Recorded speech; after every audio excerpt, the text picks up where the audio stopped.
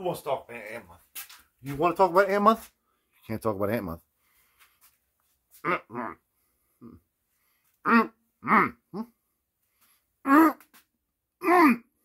Alright. You talk about it. So welcome to see you here. Welcome to December. I got a full month of craziness for you. A couple episodes about amps. We got a special getaway. Hopefully we'll get some nice vibes out to you later this month, but it's a surprise. It's a secret and a surprise.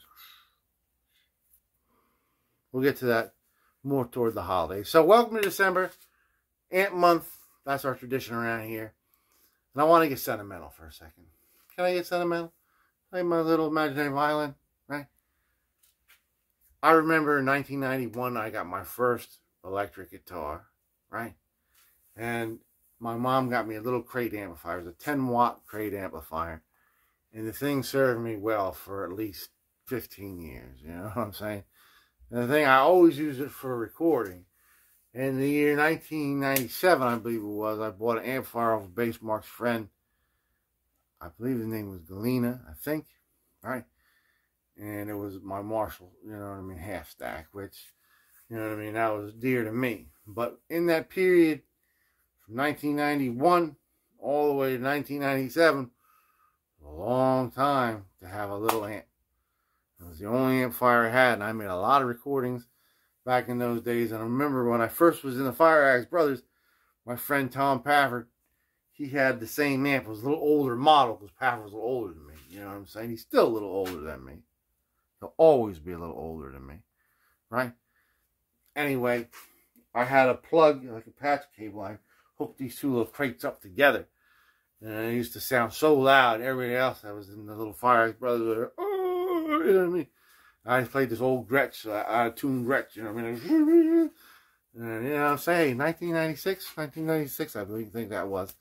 Yeah, it was. 1997 is when I got the Marshall. Long time ago, man. So I'm going to show you, I don't know, having a Pafford's amp. I guess I got to ask him. You know, I know his son plays guitar now, so peace be with you, Pafford's son.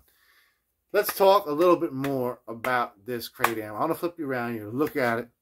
I'm going to show you some pictures, maybe, if I can find some. You know I got pictures. You know, hey, that's the pictures for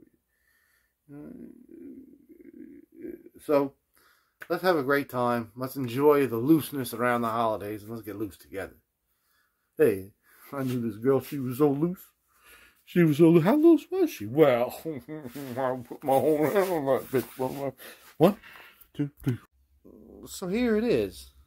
Now, actually, just looking at it real quick before I turn the camera on, looking at the serial number, I remembered a detail that I totally forgot.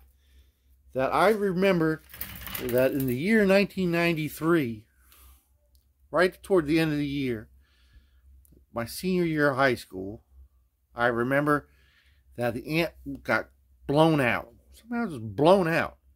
I wasn't playing it real loud. You know what I'm saying? I was just, you know what I mean, playing it. Then we took it back to the Freehold Music Center where we bought it, and they gave us a new one. And I checked the serial number, and it is, because this date code right here, F, that's 1993. September 1993 is when this was made, and that's the actual serial number. Made in the USA, right? Good old USA. Remember, this piece of paper is off my desk. It fell off my desk into the amplifier. Now, thinking about that story and remembering that story, this being broken, you know what I mean, and having to go get another one, I started to think in my mind, I was like, well, maybe it got broken again. And that's why I started using a Peavey. I basically was using this to record bass with. Whenever I would record bass, I want to record it out of my Marshall, especially when I got a little bit more advanced. I was doing digital recordings. You know what I'm saying? I was pretty much using this to record bass mark through. You know what I mean? It's playing his Rickenbacker bass. The little speaker, it always sounded a lot better mic'd. It's like this, nice and clean, nice and sharp. Now I'm starting to think maybe there's a problem with it again. It might actually not work. So let's plug it in and see if it works before I, you know what I mean, start fucking beating my chest like King Kong here. Because this is actually a replacement This is a substitute for another guy. You know what I mean? I look pretty tall, but my heels are high. Right? This might not even fucking work itself. And I don't think Free Old Music Center will give me an exchange this time, man. It's been a little too long.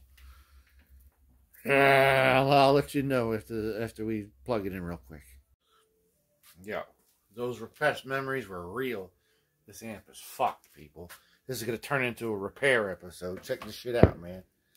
Got the guitar, right? Nothing. All we get is this bunch of static and crackling, man. Nothing. Bullshit, man.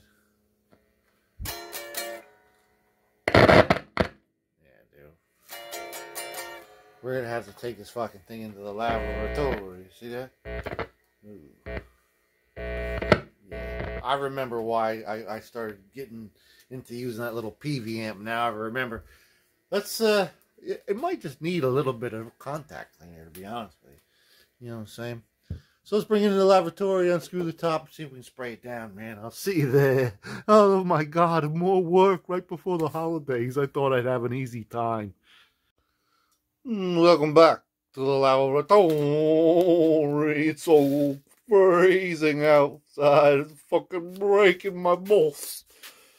So what we gotta do is we gotta take this guy out. Take this guy out. Take this guy out. Take this guy out. Then we should be able to carefully remove this box. And hopefully have easy access to these potentiometers back here. And spray them down some cleaner. Get that guy all sanitary. Now we want to be very wary that we just plug this fucking thing in. So we don't want to touch anything that might kill us. And that's the tip of the day. So I'll see you when we've been detached, son. You know what I'm saying? I thought we could have an easy ride. A slow ride, as they say. That's easy does it, son. Easy does it. Look at that. We have easy access. See those little holes on the side there? Yes, yes. So we just gotta spray them down like fucking mad and just. I guarantee you we're gonna be 1,000%. We got them in the places where they should be, so we know where to put them back. I got my spoon in the nose, man. The people that I knew at the lanes, man, I'm ready to go. You know, saying, hey, I feel hollow inside, man. So let's clean these off real good. And I'll see you then, sonny. Right? So we let it dry for about a half hour even. I sprayed so much shit in there. They're all limber now, see that? Real limber. This one was the real bad one, too.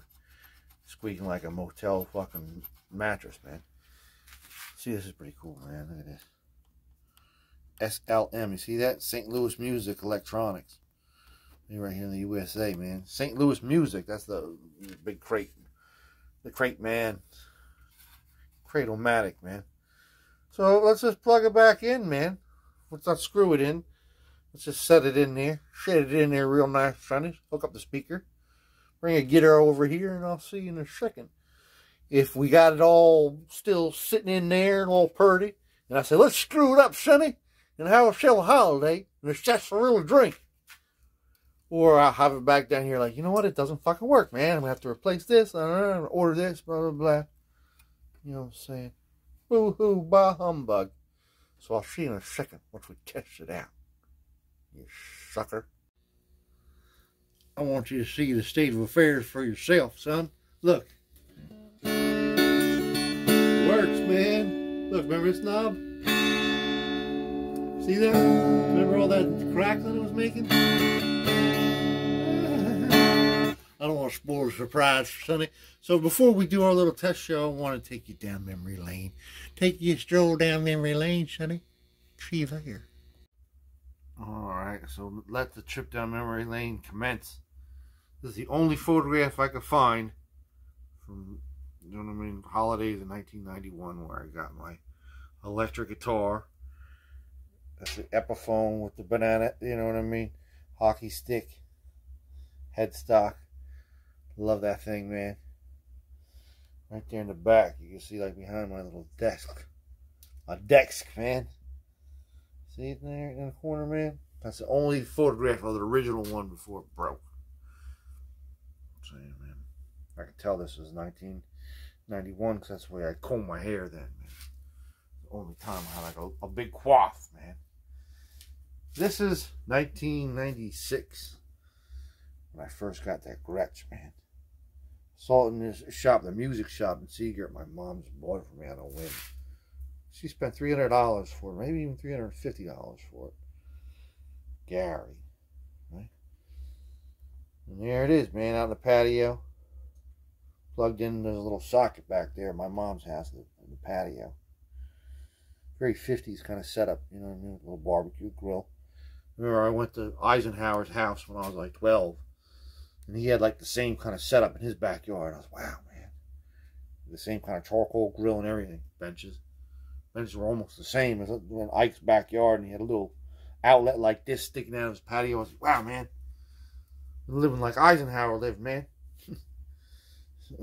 Airwalks, man. 96, man. This is also from the summer of 1996, a little later in the summer. Toward the end of summer, I'm recording with Bass Mark in my room. You can see I got, you know what I'm saying, I didn't have the Marshall stack yet. See Bass Mark's 4-track machine there. I love that Gretsch, man. I still do. I mean, I love the smell of it. Here's the original cable. You can see that's my curly cable. Actually, not the original cable. I think I had a Cheesebird cable that came with the guitar first. Yeah, man, Bass Mark's carving bass, too. That thing's long gone. Old 7-Eleven Slurpee. Slushy, whatever the fuck. I was using furniture polish on my guitars even back then, man. And they're all still in good condition, too. Every one of them. This is in fall of 97. Right when I got the Marshall stack from Bass Mark's friend. You know what I'm saying? I was living in Norwood Avenue in the great city of Long Branch. You can see how this Beatles poster always migrates with me. It's everywhere, man. Back in the day, man. And there it is. In Strong Branch, right on the wall, man. City by the Sea, Strong Branch, man. This is before I even had the Rickenbacker, man. This is a Hofner clone. Hofner handmade copy that I restored with the help of Dr. Patillo in about the year 2000. That's for a different story for a different day, people. That's one of my favorite instruments in the world. You see, cast off to the side, there he is, man. You know what I'm saying? Goodbye, Norma Jean. Though I never knew you how grace you hold yourself. Those around you go, right? And years passed, man. See, I painted my wall in my studio upstairs the same color as my bedroom wall at home. You know what I'm saying? Strong Branch had a white wall because I had a landlord. I own this shit, man. I want to get the vibe back, man. My studio, I actually don't even record up there anymore. It's just filled with guitars right now. Filled with all kinds of guitars. That speaker is still up there. But I have that head down here because I do all the recording in the basement. Since 2008 when I got a full drum kit down here. Originally Banco's. This is 2007. Upstairs we're recording Christine. That's John Hamilton's guitar. Right? A rare moment. You see cast off in the back. There it is, man. We're all dusty, rusty. That's where I just got it from, man. All the way in the back there, right there. You know what I mean? Out of the way, motherfucker. Dig through. This thing, this Peavey, it was still plugged in, and I haven't recorded up there in like 15 years. You know what I'm saying? It was still plugged in. Crazy, man. And I was like, oh, maybe we'll do an episode of this next year. And I went to check the wall, and it was plugged in good, so I just left it. We're good. This is my Washburn, man. Favorite instrument. You see that's, you know what I mean, a constant in these illustrations. So, 2007. You know what I mean? It sat there ever since I started getting on this thing because it was all fucked up. And now we've repaired it. It's back in commission. So, it's probably the first time I've actually used it since around, I'd say, 2005 was right around the time I started getting into this thing, this Peavey. You know what I'm saying? This guy just couldn't cut it anymore. He's on a corner, man. Selling his fucking cabinet for crack. Right? So let's hear it, man. let's have the special test run, and then I'll sing and dance around for you. So here we are, man. It's almost time to hear it. First, I want to set some ground rules. Now, first thing I want to tell you about is the fact that this year I don't have like a little studio microphone, running through the board, because I have a new phone. And the phones these days, let's face it. I mean, if John Lennon had an Android, you know what I mean, they would have no need for fucking Lord of the Flies guy, man, Peter Jackson. You know what I'm saying? They wouldn't even have to have used Jeff Lynne back in the day. He would, a useless Wilbury would, be best known for a fucking medieval woman, man. You know what I mean? Anyway, that aside, you know what I mean? This is a new phone this year, so I figure we don't even need to do that. You know what I mean? Hey, if you think it's not that good sounding, I'm sorry. I apologize to you. Second thing I want to talk about, I always use this LTD, ESP from China. And I featured it here on my show. You can Google it and check it out. A whole episode about it if that interests you. You know what I mean? But I use this because Ricky D says this is the greatest sounding guitar I have through the board in the studio. And hey, man, this is best ear that I know. You know what I mean? As far as those things are concerned. So that being that, this is the test, man. I'm turning it on. See that, man? Turn it on. You hear that? That's the neck pickup. Blend. I have all the EQ knobs right around noon, 1 o'clock, 2:05, maybe for the treble.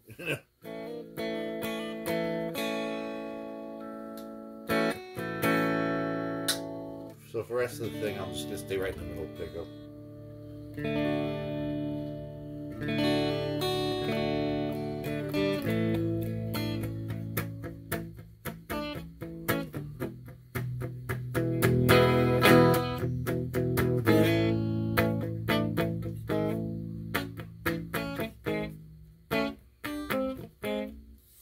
So that's that, man. And the other thing is overdrive.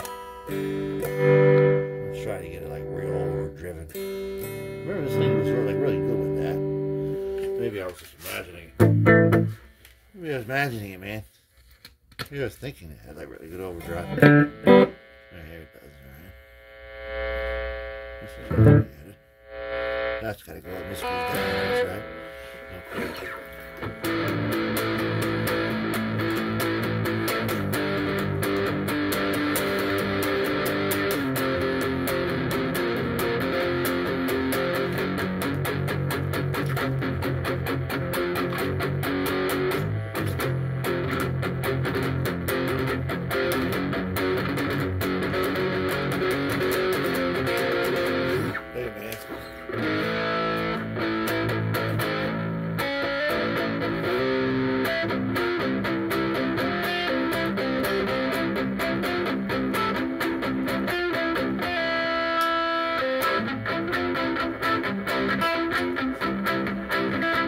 British paper.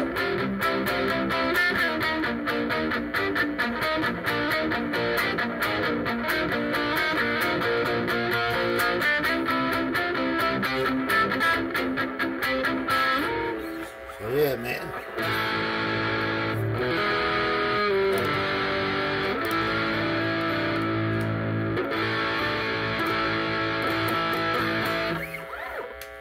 It was a great amp. I feel bad now. Well, if I just undid those top screws and got some electronics cleaner.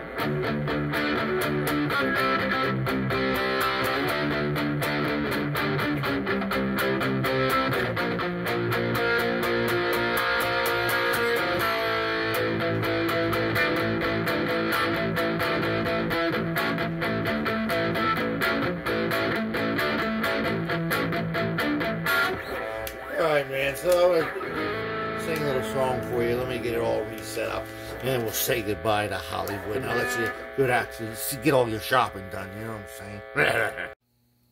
here we are, man. Gonna give you the test guest courtesy of the holidays here. The crate GX15, right? Is that right? GX-15. This thing doesn't sit up right in the chair. I had my tuner felt behind there. It kind of sucks, man. Because it's like behind the bookcase. Cables everywhere. So I already sort of showed you how it sounds. You know what I'm saying? It's a sentimental amplifier.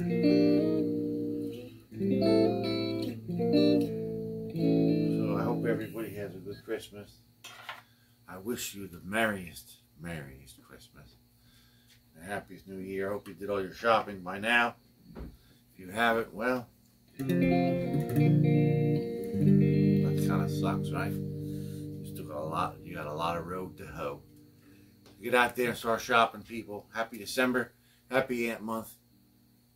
Peace be with you. Have yourself a merry little Christmas. Let the Yuletide bright. Hang a shining star on the highest bough. And have yourself a merry little Christmas now. Jingle bells, jingle all the way. Peace be with you, everybody. Happy Christmas. God bless you. Ant Month continues next week. We're getting ready for our adventure, right? Peace be with you always. See you soon, Ant Month friends. Stay strong.